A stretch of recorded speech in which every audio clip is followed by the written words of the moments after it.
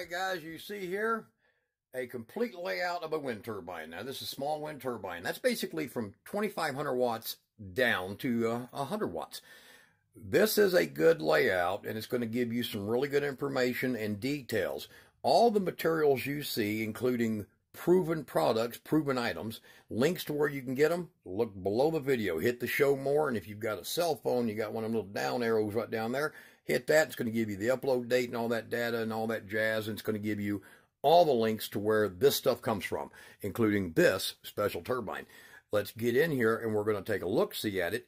I want you to share this video. I want you to give it that thumbs up. Subscribe if you have to, if you haven't already.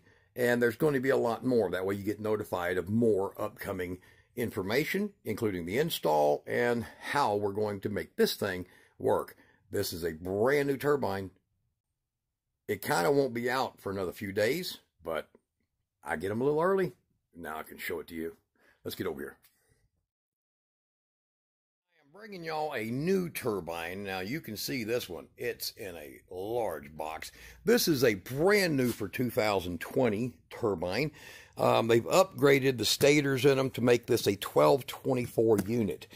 It's a little bit hard to explain, but they will work on 12 and 24 volt because their open voltage in 24 volt will hit about 60, that's normal, and about 40 in 12 volt, that's normal. So they're perfect for this, and this is an 800 watt.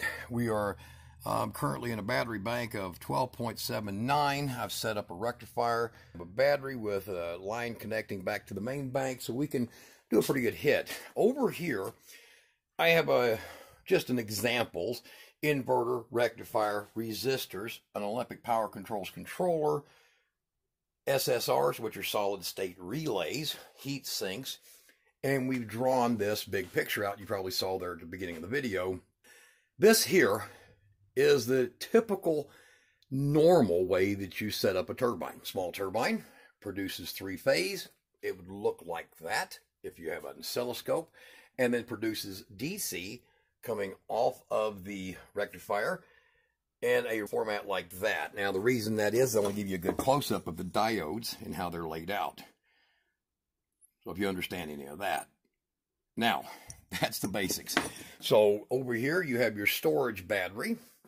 You have your controller. Now, the controller just takes and senses power, and then it runs an SSR. The SSR dumps the load through a wiring to the resistors. Over here, you have the battery going to a power inverter. So there would be your power inverter.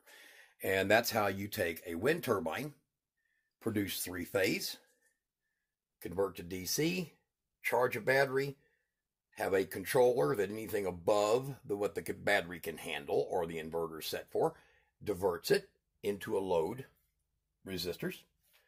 And from there, off of your battery, you utilize the energy to make your AC power like you'd use from the wall. So let's get over here. We have, in my case over here, I'm going to be upgrading this one to a 150 amp because of what kind of turbine this is. It's the real deal. This ain't some junk from the Midwest. This is a real thing. We're going to upgrade from what I normally use in my controllers. There's the OPC right there. And then this one here is entirely different. So it is a full digital model that has different settings you can use, a little more aggressive in how it works. Let me get this thing opened up. I'm going to lay the parts out, and we're going to test it. It's a big one. All right, guys, there it is out of the box, and let me show you over here right quick. We have the blades, and it comes with all the hardware. Now, what it doesn't come with is it doesn't come with a mount for the pole, and then I'll show you about that. Look down, like I said, below the video. I'll put a link to where that one is at. You have to get that mount, but look at this. Fiberglass. Nice. And really well built. This is the nose cone that'll go up on that.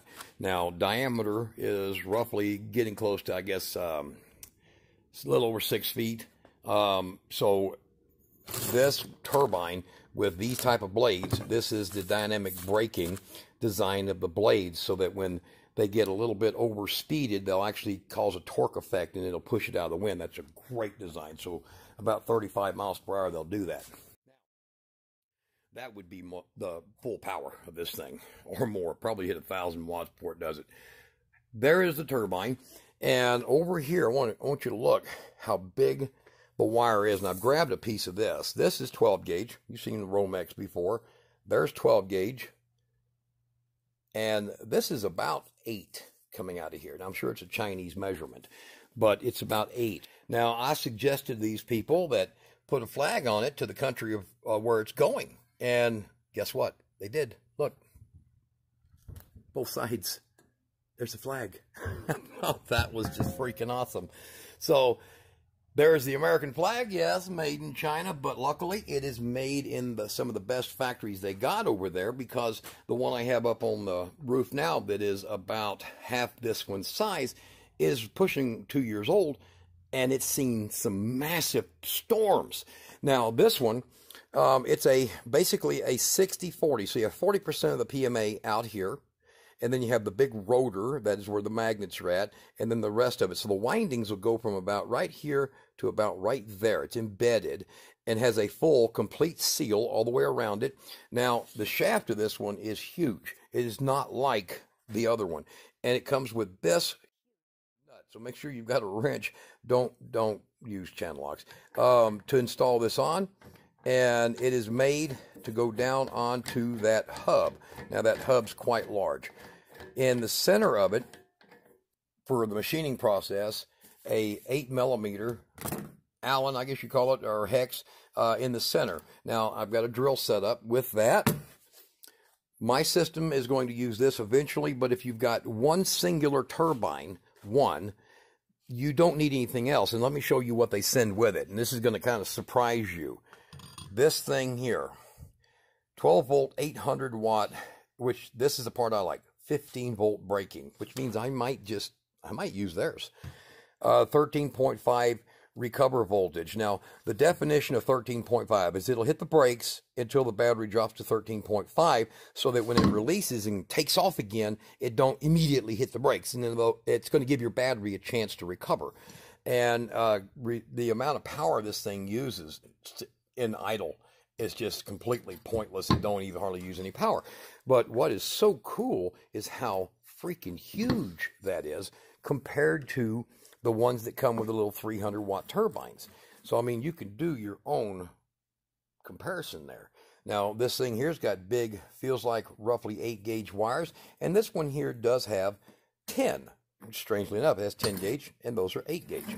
So, it does have heavy wiring, but I don't know about the heat sink factor. This thing is designed to really take a beating. That I like. So, I mean, preferably I like to use my own design, but I might try that one. We're set up over here, as I showed earlier. I think I did. A meter and a rectifier and a battery.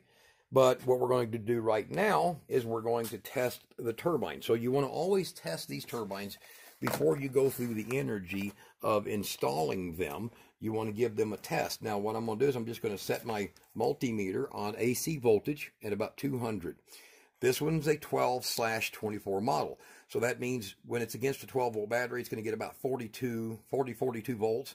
And when it's against a 24 volt battery bank, it's going to hit about 60. And so open voltage, we should hit close to 60 on this one. So it doesn't matter which ones you pick.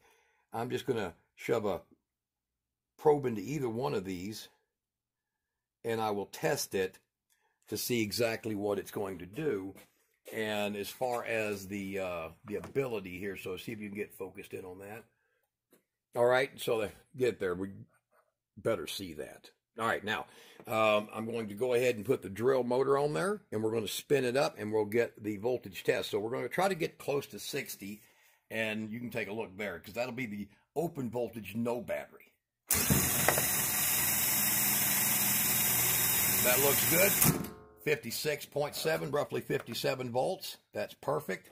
And then we're just going to change this over to just a different set of wires in the stator right there. Same effect.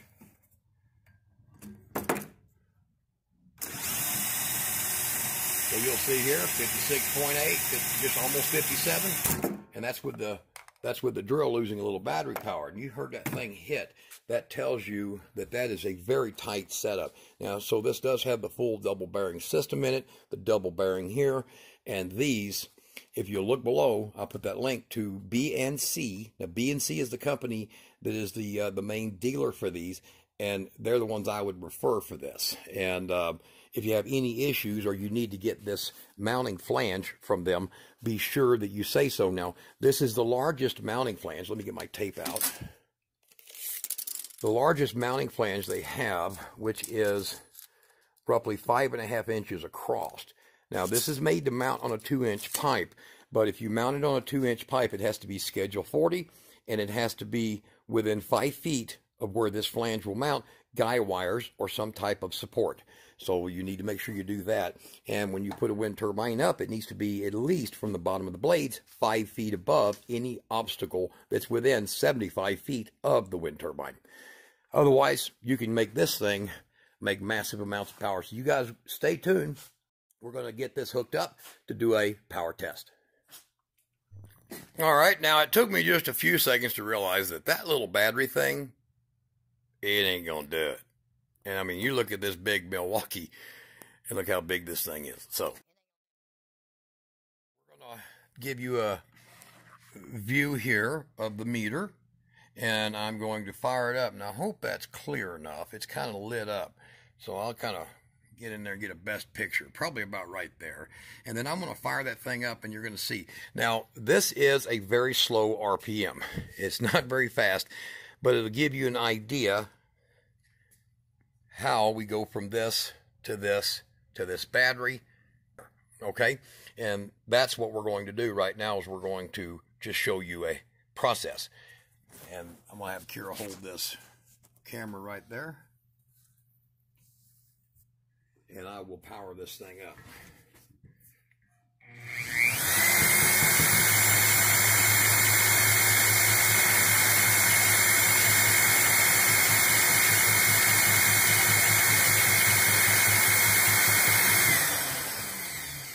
Okay, now that is a good test.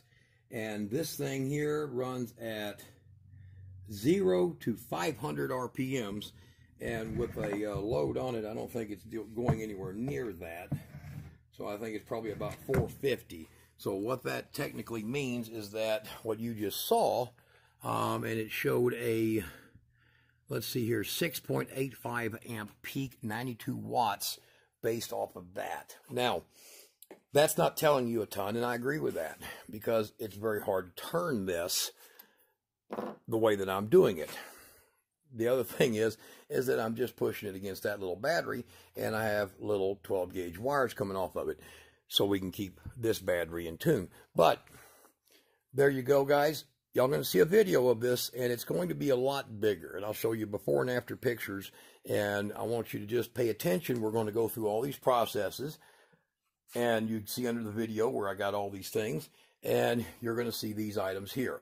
So you're going to see how we take the 3-phase, I think you just saw that over there, and how it takes it to DC to the battery. Now from there, we'll have the controller. So technically that'll be this controller will then sense from the battery, and this SSR here with a heat sink, of course I'll cut that to length, will also take a power from the battery and go that direction. And then it'll have 2 wires that goes back to this controller. So the controller will sense the power, activate the SSR, and divert the load. Kind of the same thing this is going to do, but since I have more than one turbine on my system, we use that process. If you're only going to go with one turbine, the controller they send is shockingly nice. This is a generally simple setup. It is the power conversion, diversion, battery storage, of course that the inverter there, power conversion, and the turbine. So if y'all have questions, put your questions below the video. I'll do the best I can to give you details and answers, and if you can't find something, let me know what you're looking for, and things that I've used before, I'll recommend them and show them. But there you go, turbine, rectifier, 3-phase converted to DC, battery, diverted, overload.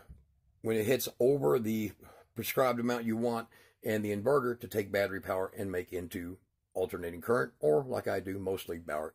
I run everything like these lights up here on battery power. So y'all have a good day.